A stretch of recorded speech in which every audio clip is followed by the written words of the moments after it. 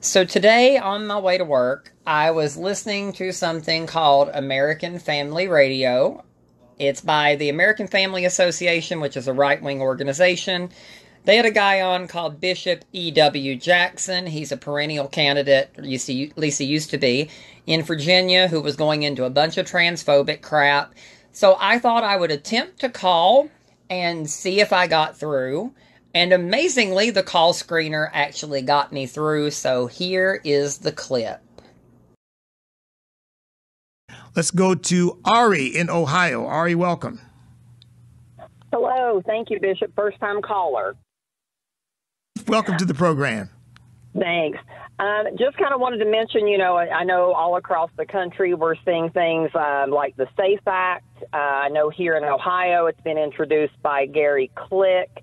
And, growing up in the South, part of the thing that was instilled in me, both as, a value of America and a value of Christianity itself, was respect for each other. And when we have programs like this that constantly demonize trans people, we don't see respect there. I think it's shameful the way that we've done with trying to make trans people the target so that we can get out of the fact that Republicans have no solutions for problems.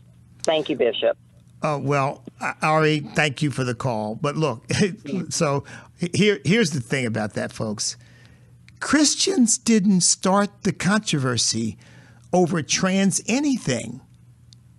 We've been believing the way we've been believing for 2,000 years. And then along comes somebody says, well, guess what? Your child's not a boy. Your child's not a girl.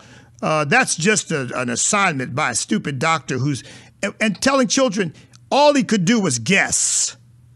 I mean, yeah, Ari, the controversy is on the gender confused people, the sexually perverse people, the sexually immoral people, the godless people, the anti-Christian people who want to fight to transform the society to reflect their own amorality and their own godlessness and their own anti-Christian bigotry.